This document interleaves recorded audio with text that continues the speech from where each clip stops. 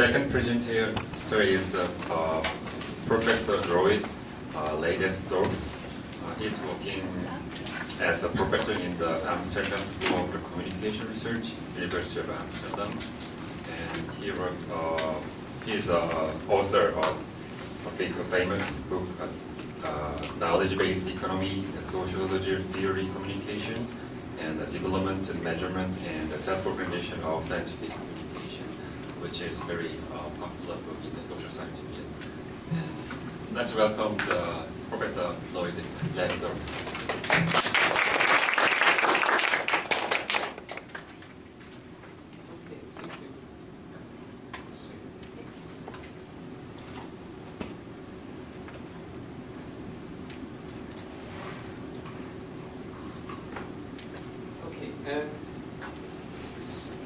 I should first say that I'm very happy that I'm here. I've been so kindly invited by Control Chief, and also that it is so nice that Hans Wijk, with whom I collaborated for almost a decade now, very fruitfully, because he has all the time he has data. So I know a lot about Korea because we even made a program about Korean language. And we are currently doing a next project on Korea again, and so I'll follow up because he covered a lot of ground. Some of the slides were mine, and some of my slides are his. So it's very nice that we have this ongoing cooperation. And also, I'm very happy to be here.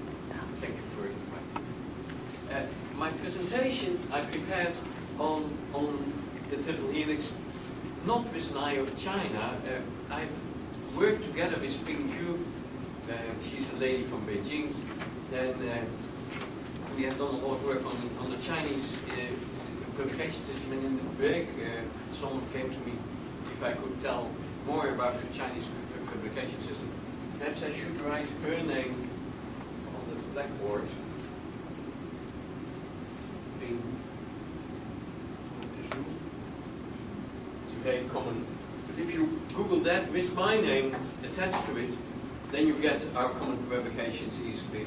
And we have a recent paper on the social sciences in China. And that's a very alarming paper because there's no growth in the social sciences in China. Well, there is enormous growth in the natural sciences, and we try to explain that. There's not sufficient modernization, as they call it in China, in the social sciences. Well, there is a lot of modernization in the natural sciences. Medical science.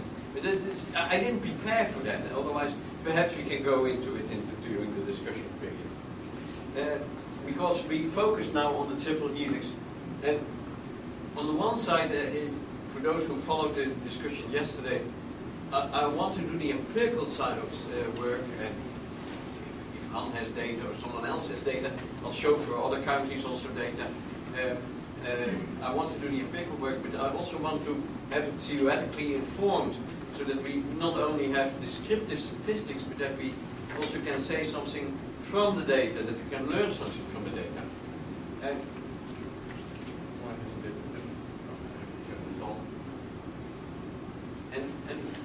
it's easier for me to stand here. And then I want.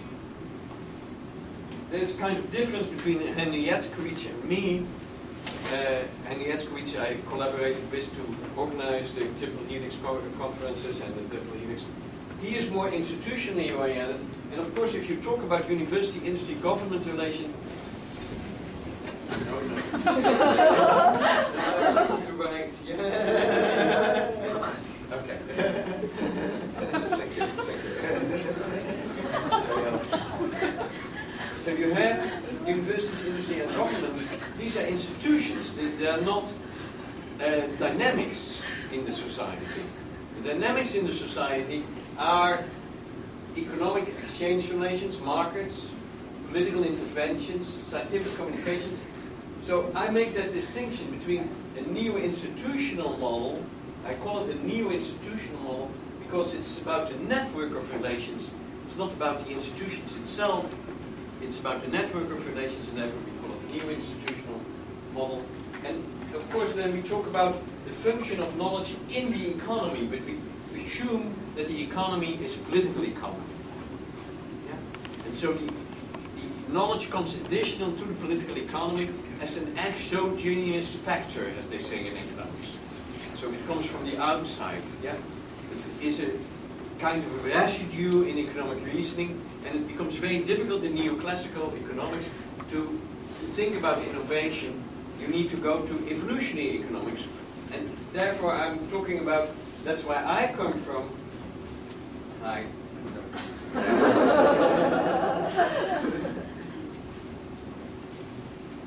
that's from a neo-evolutionary model, and it relates to the discussion which we had yesterday. Then it becomes more difficult to talk about what you're talking about, yeah? Because you have to specify that theoretically, and then the measurement becomes relational, becomes the observations in relation to the expectations. I'm not saying that you cannot do that. Very interesting. This is very interesting work can be done here, but my interest is particularly here. And my claim is that you then endogenize the knowledge dimension and the third dimension, in addition to the two dimensions of political economy, the economic exchange relations and the political side of the political economy, you additionally get this third dimension, and that is a specific type of, in relation to the discussion of yesterday, of the code of communication is different in science than it is from the economy and from political decision making. That's my point, so that we here have three main, I'm not saying that these are the three only communication systems in society. Of course, there are other communication systems like religion, like even personal life. Love is an important communication system. Affection, how you feel. We have feelings to each other. That's also very important. But there are all kinds of communication systems. Perhaps, as I said yesterday, there's an alphabet of them, and therefore we have a complex system. But these are the three which we are interested in when we want to talk about political economy in relation to a knowledge-based economy. Yeah. So how do the functional fluxes of communication and through networks relate to each other? And that relates to my work on scientometrics, because also there I had fluxes of communication. Scientific communication is continuously in flux. Yeah? And so you have fluxes of communication going through systems. So you need a measurement. You cannot do it statically. You need something about what is changing in the system. And that brought me to entropy statistics, because that allows you, entropy statistic is not a statistics, it is a calculus. Yeah? And I'm not sure that everybody, yeah, you had it in high school. This calculus is the dx dt. Yeah? So there is a t involved, and yesterday also we talked extensively about t, the t for time. There's a flux going on. Yeah? So we can try to see the footprint or the fingerprint of the flux at a certain moment in the data. And then the question becomes, can we also see in the data that there is a reduction of uncertainty? And that's what brings me to this triple helix indicator. Yeah? Because that allows precisely to do that. And there has been a lot of discussion. So, okay, this is a picture to show you why it is so important to talk about the neo-evolutionary model. What I show here is from the American Association of University Technology Managers. They yearly report, they have a yearly report where they report on all kinds of parameters about, and then they start talking about how great the system is because it is growing all the time. So if you plot there the figures, here you have, for example, the number of personnel, full-time equivalents, which they use in their offices. So you see the last 10 years, and it is growing all the time. And here you also have the new patent applications. They are also boosting about that. So everything is growing. So the money is well spent. If you look at the number of US patents issued, yeah, at the university, it's not growing. So what's happening is that you pour more money into the system. Yeah, you get more activity, you get more people involved, but the net result is not that it leads to growth in the essential outcome which you want to get out of it.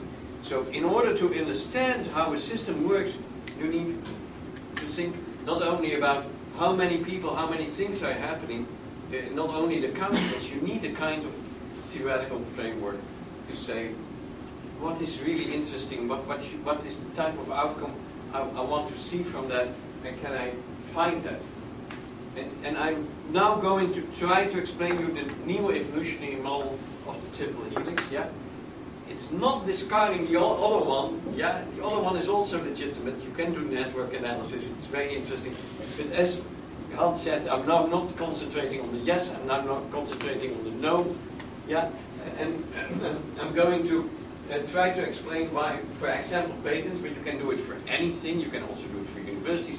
Patents are a very easy example because patents have a relevance for both universities and industry. They have an economic relevance. Yeah? So they're economically important. But here they are an input parameter. They are input to the economy. And here they are an output parameter in the knowledge system. Yeah? We produce patents. Most of us don't, but yeah, some of us do. Yeah. Yeah. And here we have a state office. The state is involved to give, because the function of a patent is to give legal protection. So you have three dynamics working. You have the knowledge dynamics in the generation of the patent.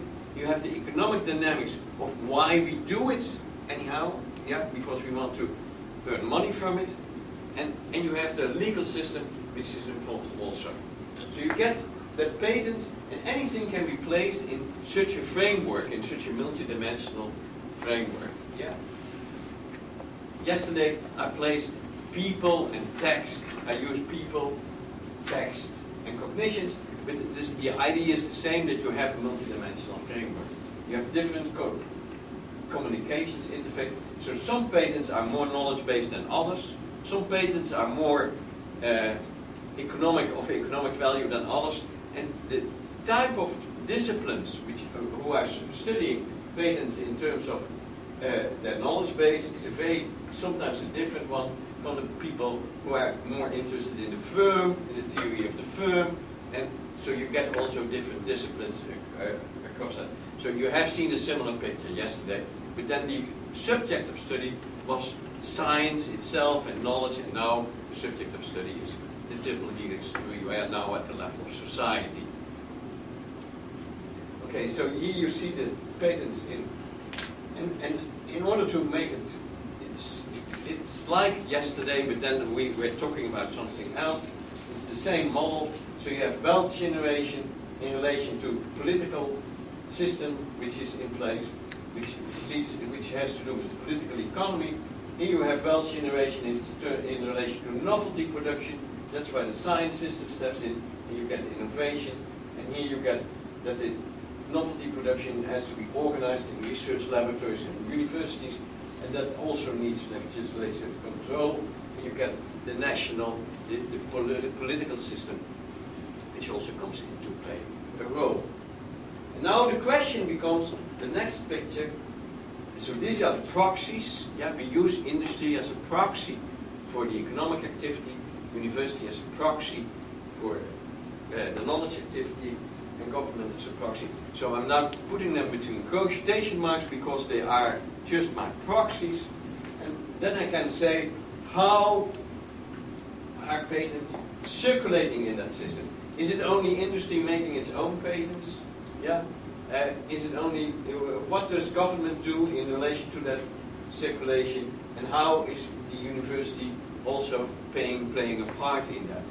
So, and actually what I'm interested in is we have here the knowledge flow, we have here the market flow, we have here economic, political decision making, but how does that lead to a kind of circulation of patents from the one system into the other system, and how efficient is that circle, which you could call in relation to yesterday, a hypercycle.